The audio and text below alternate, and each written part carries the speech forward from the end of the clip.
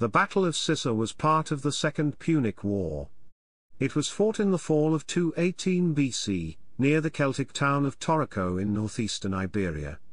A Roman army under Gnaeus Cornelius Scipio Calvus defeated an outnumbered Carthaginian army under Hanno, thus gaining control of the territory north of the Ebro River that Hannibal had just subdued a few months prior in the summer of 218 BC. This was the first battle that the Romans had ever fought in Iberia.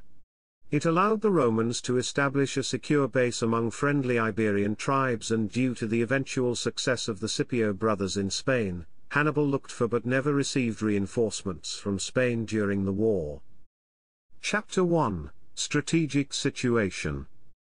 Hannibal's overland approach to Italy was a high-risk strategy. Failure might have cost Carthage the war, but one he was forced to choose given the strategic limitations the Carthaginian Empire faced in 218 BC, and this strategy had a chance of succeeding. An overland invasion would have the advantage of surprise, while sailing to Italy might have been faster and safer from hazards of a land march, but Roman naval dominance increased the risk to Hannibal's large armada, as it risked suffering crippling losses from Roman naval attacks despite Carthaginian warship escorts. And ships can also be lost in storms en route to Italy. Fleets normally sailed along the coast and beached at night or after every 2/3 days for victuals. Carthage had no bases on the coast between the Balearic Islands and Italy, which were dominated by Roman ally Massalia and her colonies and wild Ligurians, and Rome controlled Sardinia, Corsica, and Sicily, and thus effectively controlled the coast between Spain and Italy. Thus a sea voyage would have been more dangerous than a land one. Lastly, enough horse transports to carry 9,000 horses to Italy might not have been available for Hannibal. Hannibal needed to time his movements carefully to keep the Romans in the dark. If the Romans got hint of his intentions, they had enough recourses to fight a multi-front war, by sending one army to block his army at the Pyrenees, stationing a strong force in Cisalpine Gaul, and invading Africa with another, or stand on the defensive with overwhelming forces. After the successful conclusion of the siege of Saguntum, Hannibal did nothing to provoke the Romans after the fall of Saguntum, dismissed his army and did not immediately march for Italy in the spring of 218 BC after he received the news of war.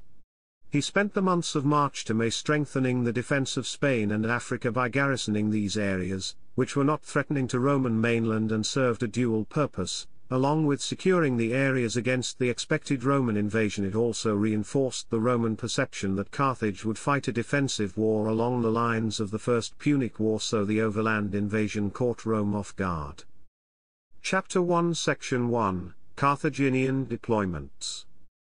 Hannibal stationed Hasdrubal Barca, his younger brother, at the head of 12,650 infantry, 2,550 cavalry and 21 elephants to guard the Carthaginian possessions south of the Ebro.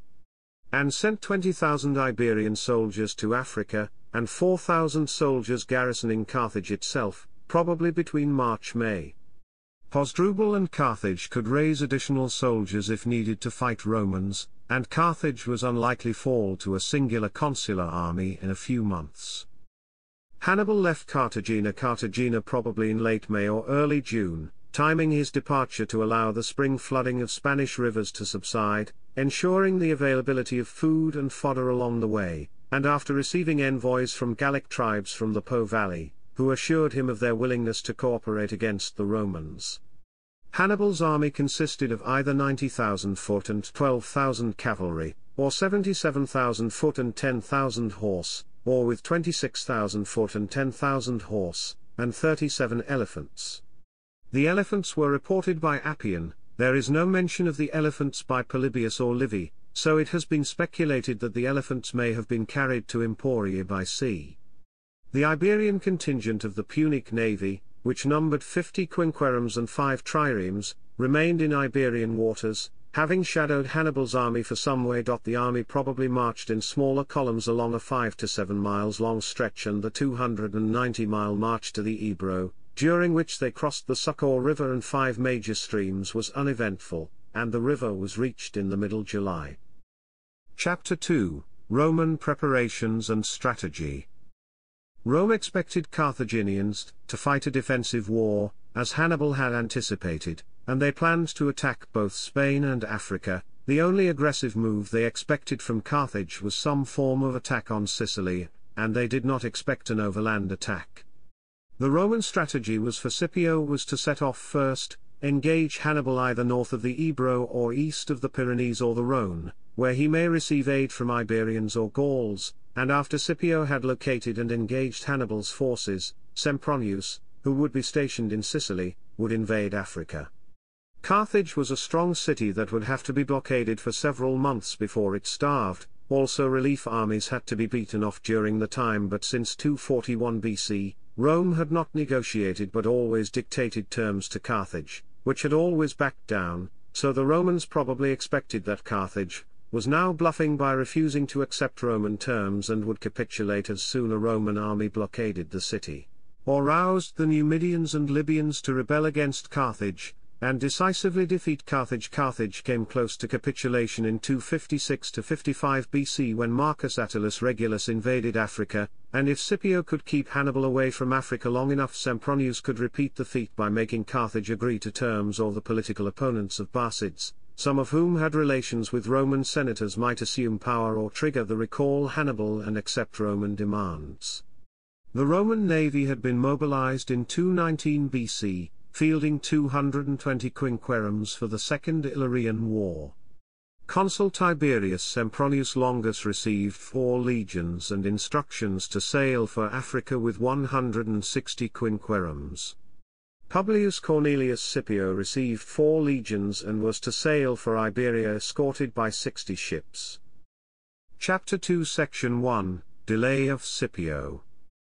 The consuls took office in March and began organizing their forces. However, before Scipio's army was ready, the Boii and the Insubres, 2 major Gallic tribes in Cisalpine Gaul, antagonized by the founding of several Roman colonies on traditionally Gallic territory, and perhaps enticed by agents of Hannibal, attacked the Roman colonies of Placentia and Cremona, causing the Romans to flee to Messina, which the Gauls then besieged.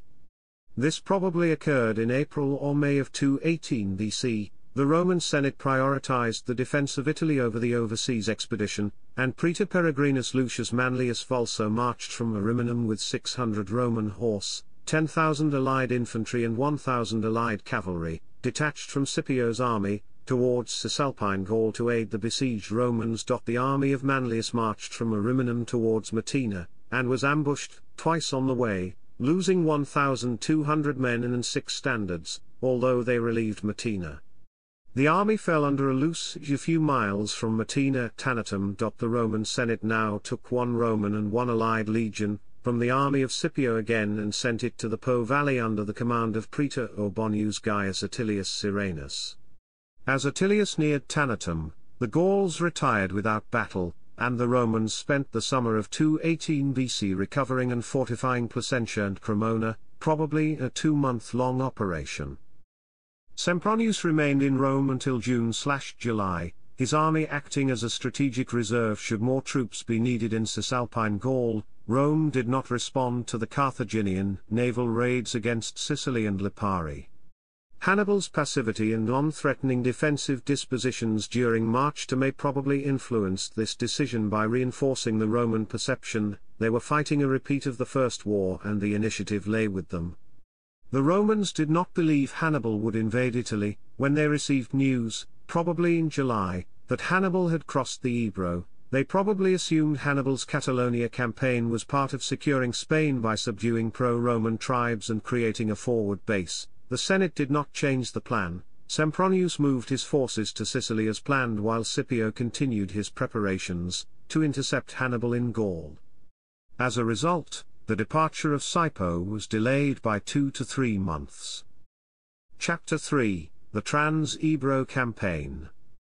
While Scipio raised new troops in Italy, the Carthaginian army crossed the Ebro River unopposed, in 3 columns. The northernmost detachment crossed at the confluence of the Ebro and Sicarus River and then proceeded along the river valley into the mountain countries. The central column crossed the Ebro at the oppidum of Mora and marched inland. The main column under Hannibal, along with the treasure chests and elephants, crossed the Ebro probably at the town of Adeba, and proceeded directly along the coast through Tarraco, Bursino, Gironda, Emporii, and Illiberis. The separate detachments marched in a way to provide mutual support if needed, and the coastal detachment under Hannibal was also tasked with countering any possible Roman intervention. The area bordered Rhoda and Emporii, colonies Roman ally Massalia, and some of the neighboring tribes may have been pro-Roman under their influence. Hannibal spent the months of July and August of 218 BC crossing the 200 miles from the Ebro River to the Pyrenees, conquering the area by campaigning against the Ilergetes, perhaps not the Ilergetes at Lerida who were pro-Carthaginian, but probably another obscure tribe between Tarraco and Bursino, the Bargusii at Surga Valley, the Orsitani at between Vish and Girona along with the Laestani, the Aeronacii, and the Andocini tribes. Hannibal stormed a number of unspecified cities, and this campaign aimed to subdue region as quickly as possible, leading to heavy Carthaginian casualties. After subduing the Iberian tribes, but leaving the Greek cities unmolested, Hannibal reorganized his army. A general named Hanno, who had been identified various authors as Hannibal's nephew, a brother, or no Barcid relation, garrisoned the newly conquered territory north of the Ebro with 10,000 infantry and 1,000 cavalry, and based himself to specifically watch over the Bargusii, a pro-Roman tribe. Hanno also guarded the communication line with Hasdrubal Barca, and the heavy baggage left by Hannibal near a camp at Cissa. Hannibal next released 3,000 Carpetani soldiers, along with 7,000 other warriors of dubious loyalty, so the Carthaginian army now numbered 50,000 infantry and 9,000 cavalry, and 37 elephants. The Carthaginian detachments next crossed the Pyrenees mountains into Gaul and regrouped at Illiberis in early September of 218 BC. They probably avoided the coastal road, as it contains many forested gorges, and moved either through the Col de Banyuls or Col du Perthus or Col de la Perque, avoiding the Greeks in the coast altogether. The Trans-Ebro campaign allowed Hannibal to give his new recruits valuable combat experience, and impress upon the Iberian tribes the extent of the power of Carthage, especially those which might have been influenced by the Greek colonies of Massalia, which were not captured, and his shedding of unwilling troops and heavy baggage allowed him to form a more mobile, streamlined, loyal, battle-hardened experienced army, also reduce his supply and provisioning burden by decreasing the number of soldiers, pack animals and size of the baggage train. Hannibal probably now abandoned any thoughts of fighting the Romans as the season was getting late, and focused on quickly reaching Italy. Chapter 3 Section 1, Hannibal eludes Scipio. Hannibal had spent 3 months marching from Cartagena to the Pyrenees. However, the Carthaginian would take 3 weeks to reach the Rhone. Hannibal had placated the Gallic chieftains, who had met at Ruscino for discussion on the Carthaginian expedition after mustering an army, with assurances of his peaceful intentions accompanied by generous gifts, then marched past Ruscino unmolested, along the future Via Demesia towards Nemesis, the Volcae capital, and without any incidents reached the west bank of the Rhone by late September. Hannibal's negotiation skills and war chest was put to good use to placate individual Gallic tribes on the way, so the foraging of the Carthaginians caused no friction. Supplies may also have been purchased from the Gauls, as no reports exist of any fighting taking place during his march. Hannibal was opposed by some Gallic tribes at the Rhone, and lost days defeating the Gauls, which enabled Scipio to locate him by pure chance, who had landed with his army at the allied Greek city of Massilia in mid-September. Scipio knew that Hannibal had crossed the Ebro before he sailed and had assumed that the Carthaginians were still engaged beyond the Pyrenees, so he disembarked his troops, made camp, unloaded his heavy baggage, and allowed his soldiers to recuperate from their sea voyage. Scipio expected Hannibal to fight his way to the Rhone, and arrive exhausted and weakened, so he did not send out scouts to find out exactly where the Carthaginian army was, as he believed Hannibal was many days' march away. Scipio was astonished to learn from Massalia that Hannibal was already across the Pyrenees, amazed by the speed of the Carthaginian march, and approaching the Rhone. Scipio immediately dispatched 300 cavalry up the eastern bank of the river, unaware that Hannibal's army was only 4 days' march upstream, just as Hannibal was not aware of the Roman army. The Roman cavalry clashed with a similar force of Numidian light cavalry and, after a hard-fought skirmish, drove off the Carthaginians and located the Carthaginian camp.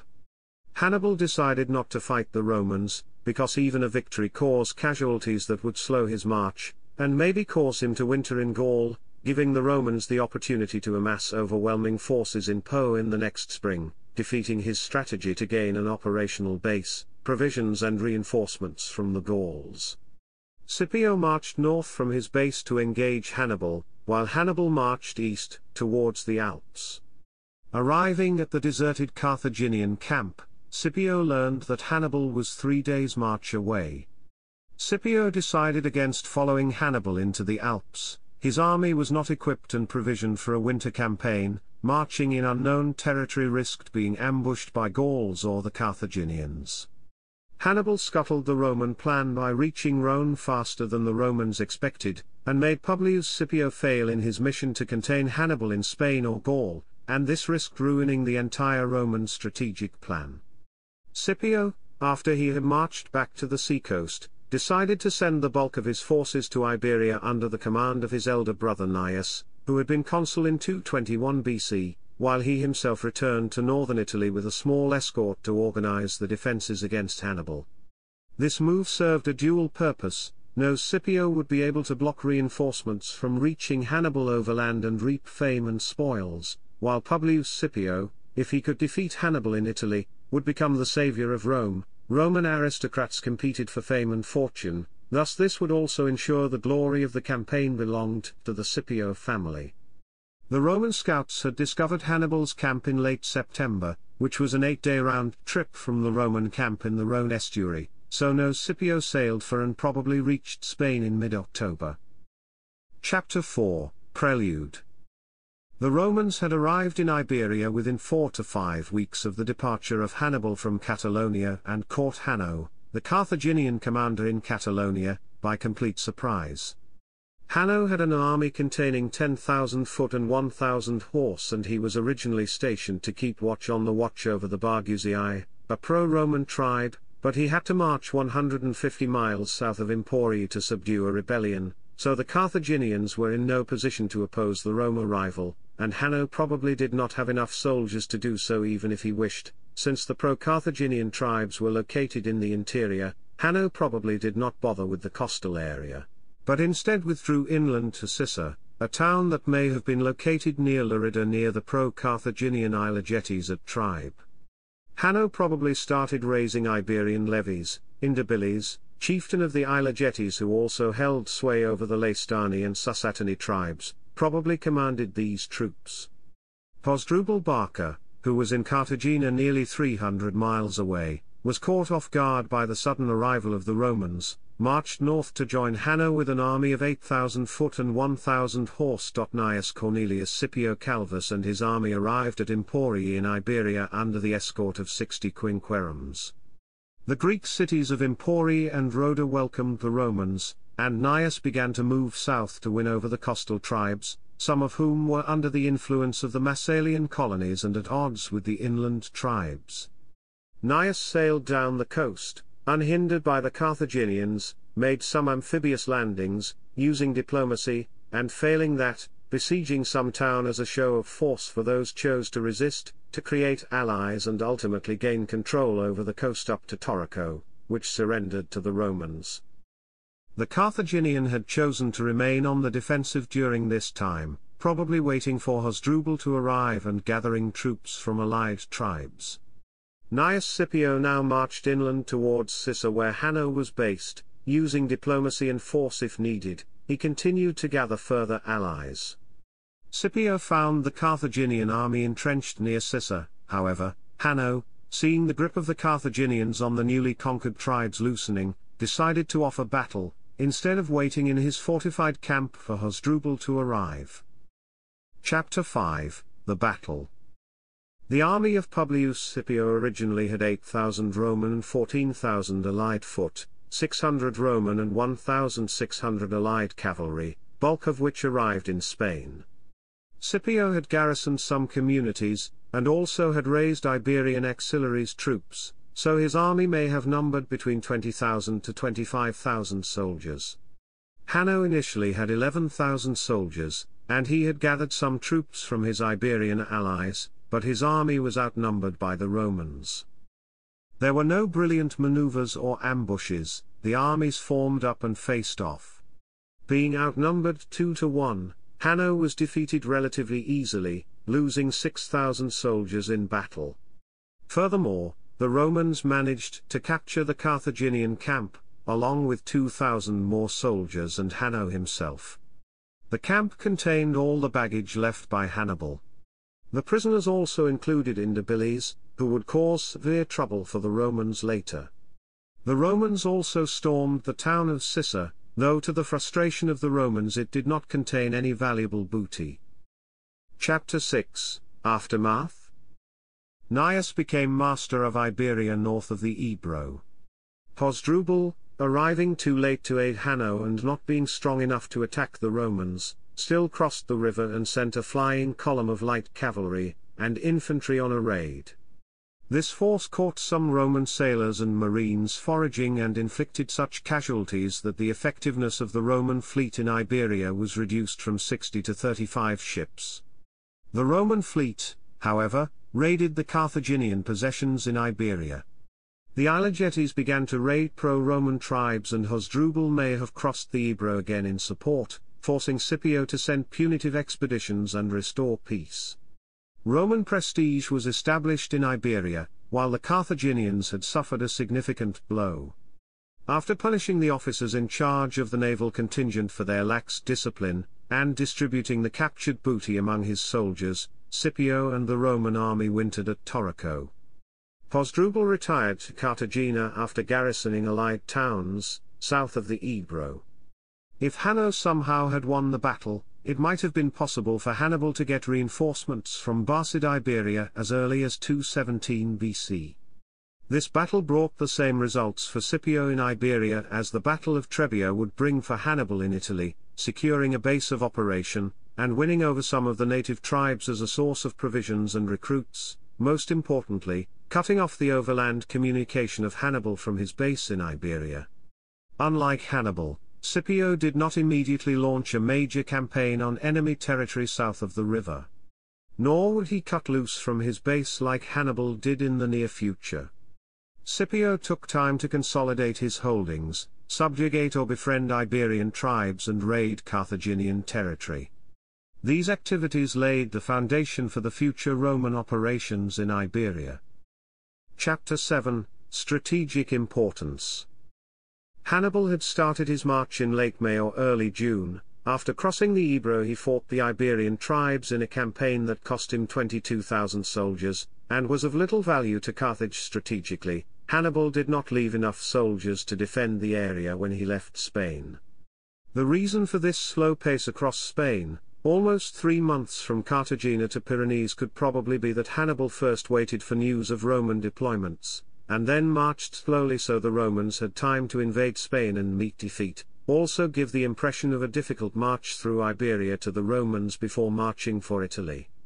The Gallic rebellion delayed the arrival of Scipio by 2 to 3 months and foiled Hannibal's strategic goal of securing Spain, by even as he trimmed down his army by reducing its size and leaving his heavy baggage at Cissa to gain mobility and march towards Rhone. He still expected to meet the Romans in Gaul and kept the size of his army big enough to deal with the Romans. Hannibal probably expected Scipio to go back to Italy with his army when he chose not to fight the Romans in Gaul. Hannibal's choice not to fight Scipio near Rhone enabled him to focus on reaching his primary strategic objective, reaching Italy by crossing the Alps, over his secondary goal, which was the security of Spain. Hannibal can be criticized for not securing Spain. It was to be his primary source of recruits, and he never received any reinforcements from Spain. However, had Hannibal defeated Scipio's army on the Rhone, and secured Spain from invasion, but as a consequence had to winter in Gaul due to large number on wounded that slowed his movement and made the crossing Alps impossible, the Romans would be able to amass overwhelming forces in the Po to oppose his advance and attack as his army emerged from the Alpine Pass, exhausted and at its weakest, and furthermore, with Hannibal stuck outside Italy as the Roman strategic plan required. Sempronius might have attacked Africa, triggering the recall of Hannibal and forcing him in an unwinnable war of attrition. When Alexander the Great invaded Persia, he left Antipater as regent in Macedon, who kept the kingdom safe and sent reinforcements to Alexander as needed. Hannibal had to trust Hasdrubal Barca to secure Spain and both he and Carthage to send him reinforcements, and despite never being reinforced from Spain and only once from Carthage, Hannibal still brought Rome to the brink of defeat. Publius Scipio was tasked with holding Hannibal in Spain and Gaul, which was the essential prerequisite for implementation of the next step invasion of Africa. Spain was a secondary objective. The Gallic rebellion in Cisalpine Gaul delayed Scipio's arrival to Spain, and probably saved his army from destruction. The speed of Hannibal's march across Gaul scuttled the Roman plan. Hannibal was across the Ebro before Scipio had set sail. When the Romans arrived at the Rhone, Hannibal was already across the river and Scipio discovered this only by chance. Scipio now had no way to succeed in his primary objective of holding Hannibal out of Italy, but he could still go to Spain, the secondary objective. The decision of Scipio to send his brother to attack Spain mirrors the strategy Memnon of Rhodes advocated against Alexander the Great. Memnon advocated launching an attack against Macedonia in conjunction with Sparta and Athens, with the help of the superior Persian fleet, while Alexander was busy in Asia Minor.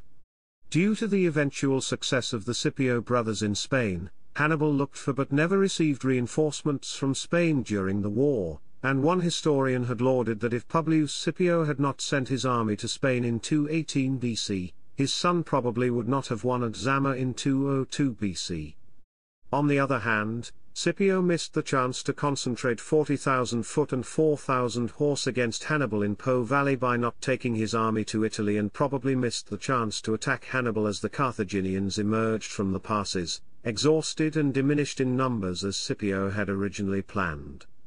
Had Scipio brought his army back to Italy, Rome would have had the option to launch the invasion of Africa by allowing Sempronius to set sail from Sicily, or order him to join Scipio, so Hannibal would have faced 60,000 Roman soldiers instead of 40,000 at the Battle of Trebia. From this angle Scipio made a grave mistake by sending his army to Spain. Chapter 8, Sources and References. Bagnall, Nigel. The Punic Wars. ISBN 0312 34214-4.